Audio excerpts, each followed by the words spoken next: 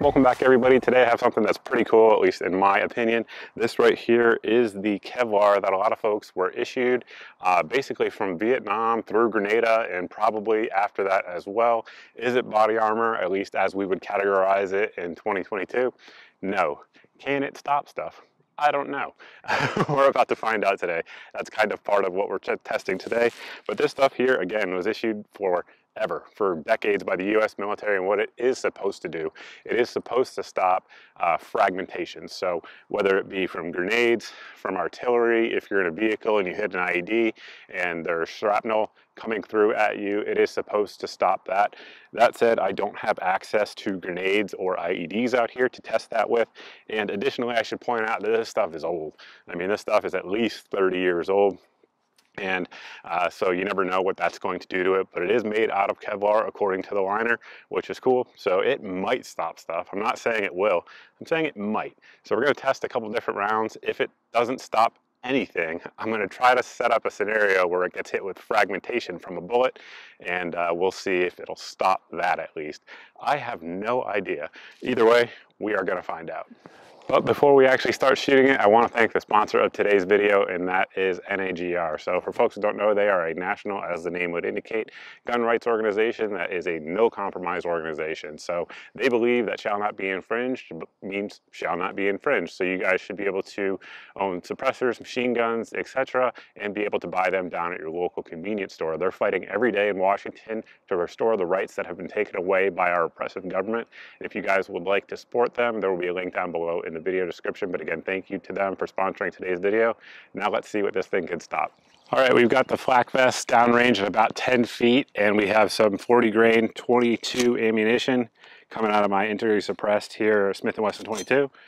And we're gonna put a couple on it. I'm gonna put one, attempt to anyway, on the shoulder where it looks like it has the most reinforcement, and then just one in the middle. See if it stops it. I don't know if it will, guys. Could be a short video.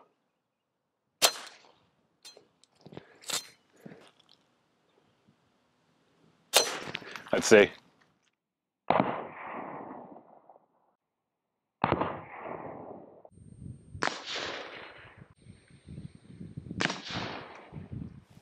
Alrighty, let's take a look here. So first one there went into the shoulder, as you guys probably guessed, and one layer stopped it. So you guys can probably see that there. I'm genuinely surprised, but I did not expect that. One layer stopped it for sure. Didn't need all the extra. Then we had our second one go right into there. Once again, one layer stopped it. Pleasantly surprised. Again, it's not rated for this at all, 22. We're gonna step it up a little bit and see if it'll stop a center fire round.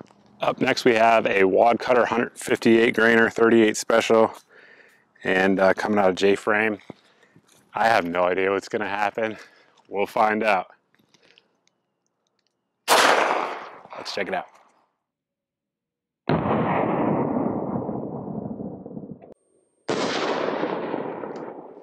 As y'all saw from the slow-mo, we hit it right here on the pocket, and we shall see. It stopped it. One layer stopped it. Again, genuinely surprised by that. I kind of thought this was going to be a short video and 22 is just going to bust through it. But no, it's stopping real bullets. So let's keep going. Next up, in true Vietnam fashion, we are going to fire a 230 grain ball 45 ACP round at it out of a 1911 from SIG. Should be going relatively slow. After that 38 special, it might. Let's see. Let's check it out.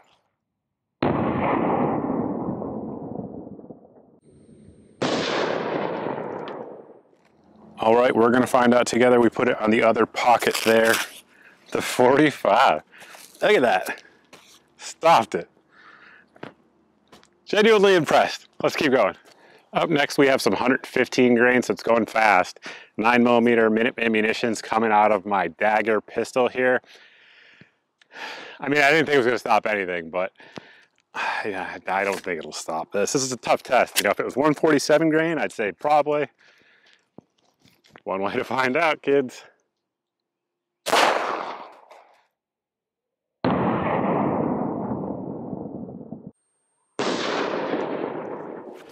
So off camera, I have not been peeking at all, and right there we had our entry.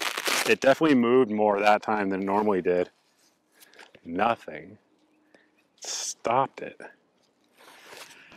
Man, that's crazy. Let's keep going. Up next, exact same round, 115 grain Minuteman. This time we're coming out of our ZF5 American-made MP5 clone with almost a 9-inch barrel, so the speed is going to be much higher. All right, let's see.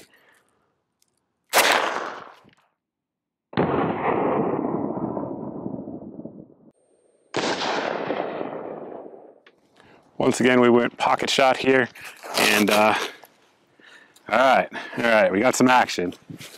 So there we had penetration of 1 layer, and it stopped right there, and that is what it stopped. So it barely made it through. You guys can see there that Kevlar ripped, and then that is where it stopped. So 2 layers definitely stopped it. 1 layer almost stopped it. I do want to bet that had almost no speed once it went through there. But that is the breaking point again. 9mm, 115 grain, coming out of a 9-inch barrel. We'll put the math up here on your screen, but that is a screaming round. It's pretty darn close to a lot of 357 Magnum loads. I'm impressed, genuinely. Let's keep going. Along the same vein of what we just did, we have some 230 grain ball 45, the exact same Remington stuff you guys just saw. This time, again, it's coming out of a longer barrel here on my UMP. We'll see if that makes any difference. See how it likes a little bit of the full auto funk.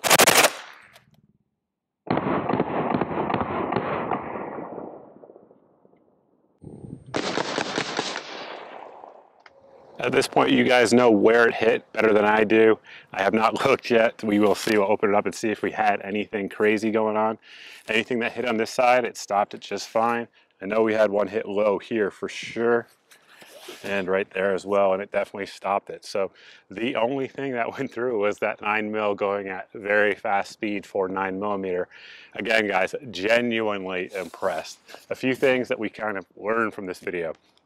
Number one is that this is Kevlar, right? So this is old school body armor stuff. It's not the new UHW MPE. And a lot of people ask about expired body armor. Will it still do anything? Again, it's not rated for these rounds at all in any way, shape, or form, but it stopped them. Again, I thought this might be a super quick video at the 22 going right through it. It didn't. I was pleasantly impressed. So what do we know there is that even old Kevlar still has a little bit of juice in there, and even old Kevlar that is not rated to stop bullets can stop some bullets. So that's pretty darn cool. When you actually feel these in terms of the actual weight, it's relatively lightweight. I mean, compared to modern stuff today that we have, you know, lighter weight UHW MP, it's definitely heavier, but it's also reinforced in several spots. So for example, here we have double layering. Same is true up here, sort of on our neck guard. Obviously it's a single layer, but when you fold it down, you can get 2. And it did better than I thought. Now, thinking about the intended purpose of this, obviously we had one hit right there in the center, and it absolutely stopped it. So that's good. But thinking about the intended purpose of this, again, it's for stopping of fragmentation. So grenades, artillery, etc. If you look around, basically in Vietnam, there's a lot of guys, being a war with a lot of draftees, weren't exactly following the rules. A lot of guys didn't wear this, but a lot of guys did. And I'm sure, quite sure, that there are a lot of Americans today who are alive because they wore these flak jackets. Obviously, we didn't have plates or anything like that back then, but this was absolutely state-of-the-art for the time. And without question, I would be willing to bet there are thousands of people who are alive because of these flak jackets. Unfortunately, there's probably guys that are dead because they didn't wear them, but I get it, man. It's hot. Sometimes mobility is what you need. It's always a balance between mobility and armor. I've said that in a million videos, and it was true back then just as it's true today. But they did much better than I thought. I want to thank the folks at Botac. They're the ones who sent this out for this test. And again, did much better than what I thought. If you guys out there, any of you, your parents, whatever the case may be, wore these or didn't wear these, let us know why down below in the comment section. Let us know what you thought of them. Obviously, not exactly what we would consider modern day plate carriers, but you could definitely throw a few extra mags in there if you wanted to, hang a grenade here if you wanted to, or like an MRE spoon, whatever the case may be. And for what they were, they certainly did the job. If you guys like this type of video and you're not subscribed here on the channel, definitely hit the subscribe button. We do a lot of armor tests here, and this is kind of the bread and butter of what we do. Not so much the surplus stuff, but armor in general. We see where it fails, and this one, again, much better than I thought. If you're subscribed, you're not seeing 2 to 4 videos a week here on the channel, you can sign up for my email list that you see here on your screen at the website, and that email goes out at most once a month. And it has all of the videos since the previous month's email went out, so that way there's no big tech giant censoring your eyes from my content, because I have over 700,000 subscribers as of this video, and typically 10% of you don't even watch my videos within the first week, which tells me they're not showing you my videos. So there is that. If you have any questions or anything like that, you can post it at my social media or down below in the comments section. And if you guys are looking for deals and stuff like this, optics, ammo, whatever the case may be, you can sign up for my daily deals email at the website here on your screen. This email goes out at most once a day, and it has all of the videos, rather it has all the deals that we find around the internet. So that way, again, if you're being censored, follow me on various other social media, this one goes straight to your inbox, and if it's in the email, it's the best price that I know of anywhere on the internet on that particular day. So hopefully you guys can save yourself some time and save yourself some money with that email. So that's all I got for you guys. Thank you for watching. I truly appreciate it. We learned something here, and I was genuinely impressed, and I look forward to seeing each and every one of you in the next video.